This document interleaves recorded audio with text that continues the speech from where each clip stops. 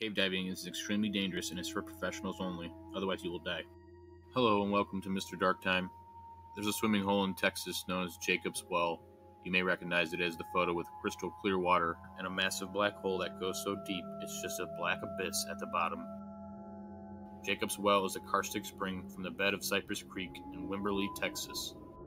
It is a 12-foot mouth filled with water that plunges 30 feet before continuing at an angle through 14 stories of an intricate cave system. Its water source comes from the Trinity Aquifer, which spans southwest Texas. The artesian spring once gushed water out of the cave mouth with a flow of 170 gallons per second. Now it's a mere ripple and will even cease flowing for some time.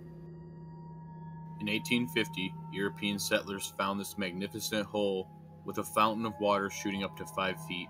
The name Jacob's Well is referred to in the Bible, and explorers named it for its religious significance. As its fountain calmed to a light flow, more people began using the spring as a swimming hole. While many preferred to lounge around the mouth and dip their toes in, some were more adventurous. Amateurs could get away with diving down several feet, but to get inside the caves takes much more skill and experience. The caves of Jacob's Well are an unforgiving environment and an extremely challenging scuba dive. At least 9 people, but as many as 12, died trying to cave dive in Jacob's Well. Inexperienced divers often try to get into the cave system, which becomes such a problem that officials had to put a metal grate 40 feet down into the hole. The layout and formation of the underwater caves are confusing. The system features false passageways, narrow chambers, and multiple twisty tunnels. It's easy to become disoriented when navigating through a complex cave.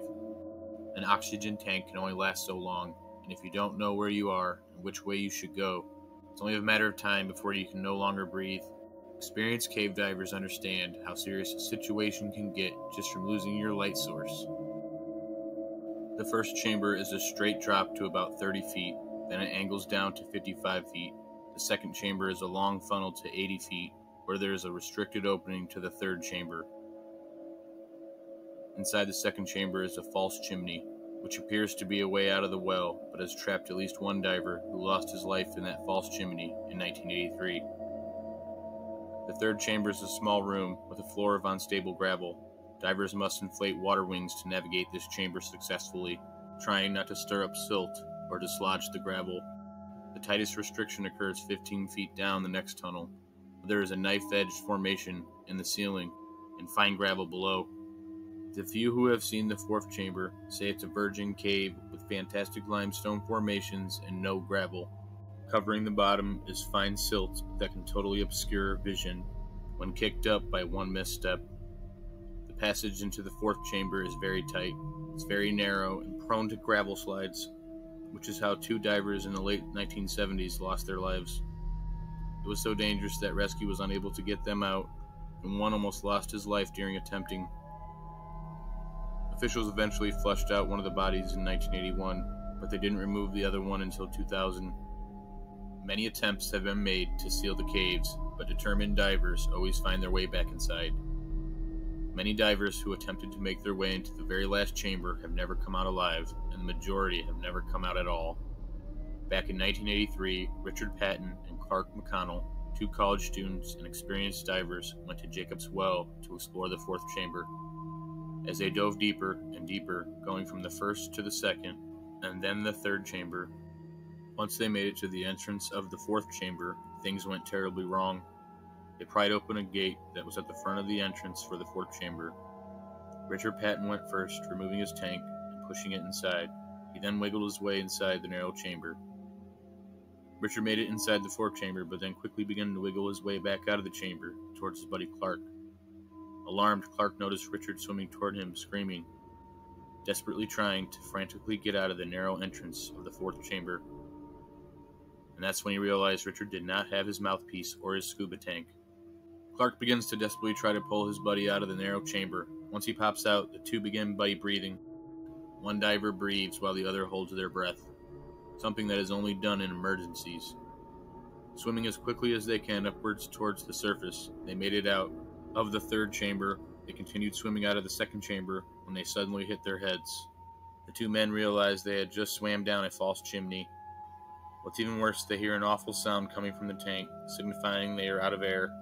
Clark had taken a full breath right before the air depleted, immediately turned, and made his way out of the false chimney, and made his way out of the well. However, Richard was not as lucky. The final few moments Richard experienced were in total darkness as he desperately tried to find the surface. When his body was removed from the water, he was found jammed up at the very end of the false chimney. The well's last known victim, Austin mail carrier Wayne Wood Russell, was an experienced topside caver and an open water diver, but had never attempted cave diving and was completely unprepared. At least 9 people, but as many as a dozen divers, drowned trying to explore the bottom of Jacob's well. The 4th chamber was finally sealed up for good. However, the bodies of the divers could not be safely removed and are still trapped in the well.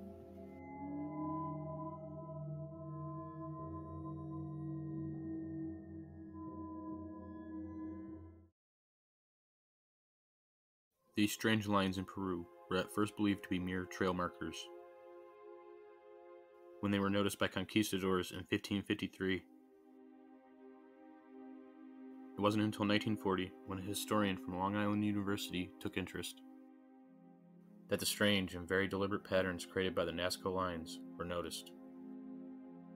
The Nazca lines, which take up about 170 square miles, create the shapes of a number of creatures, including a condor, a hummingbird, a monkey, and a spider. Over time, more and more images have been found, including a whale, a set of hands, and a man. It's unclear both how and why the Nazca lines were made. The ability to draw these precise shapes without any sort of aerial view of the area is nearly unbelievable. Modern historians believe that the lines could have served a number of purposes. They might have been part of an irrigation system. The images could have been fertility icons. They could have been meant as worship of the god that took their shape.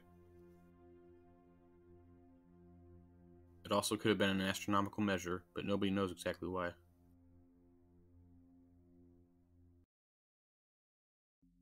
The New London School Explosion. On the afternoon of March 18, 1937, a shop teacher at a school in New London, Texas, turned on an electric sander. Unbeknownst to him, there was a massive natural gas leak under the school. It was absolutely horrific. The force of the explosion was so great that a 2-ton block of concrete crushed a car parked 200 feet away. This event is actually why natural gas has a smell now. They started adding it after the explosion, so something like this could never happen again. The Caspian tiger was located just south of the Caspian Sea, commonly found in countries such as Iran, Turkey, Iraq, Mongolia, Georgia, Armenia, and even Central Asia. Its preferred surroundings were more of a desert environment with close proximity water sources complete with trees, shrubs, dense grasses, and reeds. In the 1970s, the Caspian tiger was officially declared extinct. The main reason why this tiger became extinct was all down to its preferred natural habitat, which was also widely occupied by human beings, and surprise, surprise, human beings played a massive part in their extinction. They were hunted, plus they quickly lost their habitat due to human settlement. And add to the fact that their prey was also hunted and killed by humans, and the Caspian tiger never really stood much of a chance.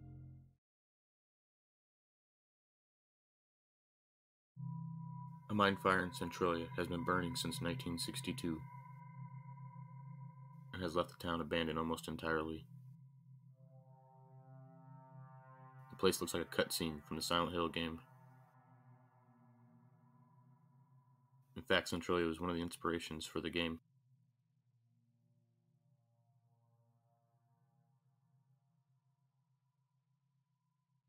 On first sight, Candido Godoy looks like a fairly normal town in Brazil. But if you take a closer look, you realize the town is swarming with twins. In fact, rumors say a Nazi geneticist fled to this town after the war. He started experimenting on the population, and that is what triggered the phenomenon. Cagayan is home to several caves that contains hundreds of mummified corpses. It's a good place to visit if you really want to have nightmares.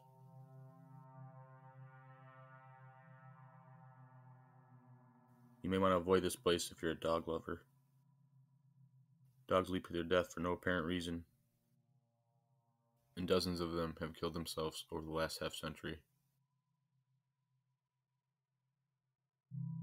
Body Farm is actually a facility in Tennessee, used as a training ground for the FBI and other forensic experts. They use it to determine time of death, cause of death, etc. And they use real donated cadavers. This means the place is full of dead bodies.